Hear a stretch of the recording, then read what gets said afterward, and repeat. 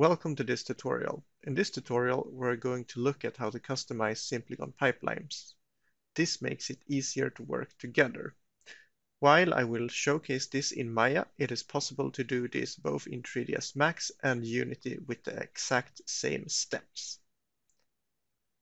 The scenario we are going to follow is that we have a video game where we want to optimize all small props. These props are made by different artists on our team, some of which are not fully comfortable with all Simplygon settings. While we normally recommend to put a fully automated pipeline in place, this is a good first step towards automation. The first step would be to experiment and find the correct settings for our small prop pipeline. Our assets are made out of quad, and we're thus going to use our new quad reducer for LOD1. In our engine, we expect to change this LOD when the object is rendered at 500 pixels, so we leave screen size as it is.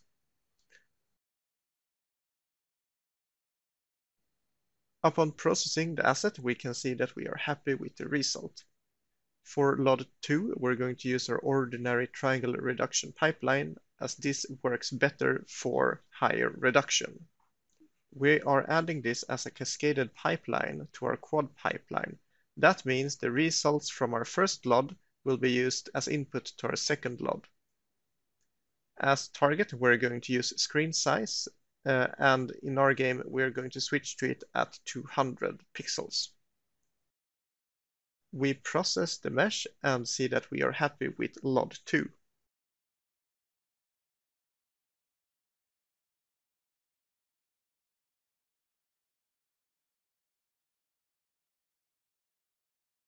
We're also going to add one last step to our pipeline for LOD3. And we are going to switch to this LOD at screen size 50. So we put in screen size 50. Run the pipeline and you can see that it gives good result. We are now satisfied with this pipeline and are going to save it to disk so we can use it for other props and later share it. To save it to disk, click the gear, then go to Save Pipeline.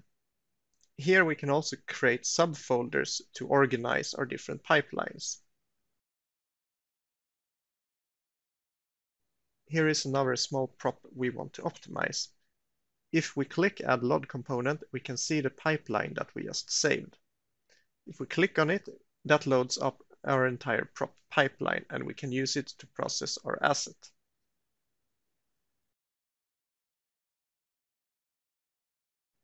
The result looks good. The pipeline has still a lot of complexity exposed, and if we would share this with someone that is not very comfortable with Simplygon, they might start poking around on settings that they should not touch. We're now going to hide away all of the settings that we don't expect people to use. So, click the gear icon and then choose Edit Pipeline. We get a checkbox for each property. We can uncheck it to hide the settings. After that, we can save our pipeline.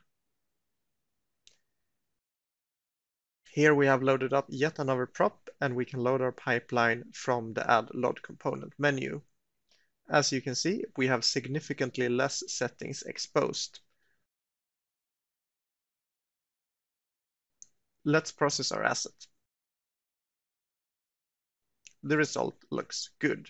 While we have hidden away some of the settings that the user should not touch, it is still possible to set strange values for the exposed settings, and that could potentially cause some issues. Let's look into how to address that. We're going to open up the pipeline file in a text editor. Here we can search for the values that we have exposed out to the users. In our case, we exposed reduction target on screen size for our quad pipeline.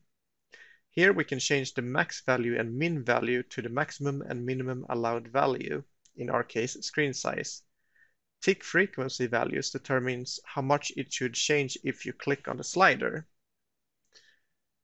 We're going to set a good max and minimum screen size and a tick value that makes sense.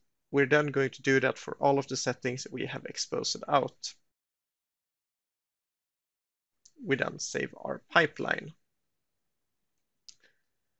Lastly, we load our final asset and add our pipeline. Let's just try to optimize it as it is. The asset is a little bit cheeky and contains a lot of sliver triangles. This makes so we want to increase the reduction specifically for LOD2. We're going to change the screen size and geometry importance of LOD2's pipeline, and we can only work within the values that we have specified before. We process the asset and can see that LOD2 now has a more appropriate amount of triangles. Creating custom pipelines in this way allow a few experts in your team to empower the rest of the team by sharing good presets for different kinds of assets.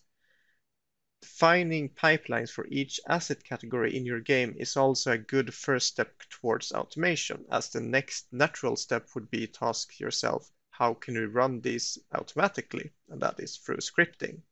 But we're going to look at that some other day. I hope you have learned something new today. If you want to learn more things about game optimization with Simplygon, like this video and subscribe to our channel. Thank you for listening.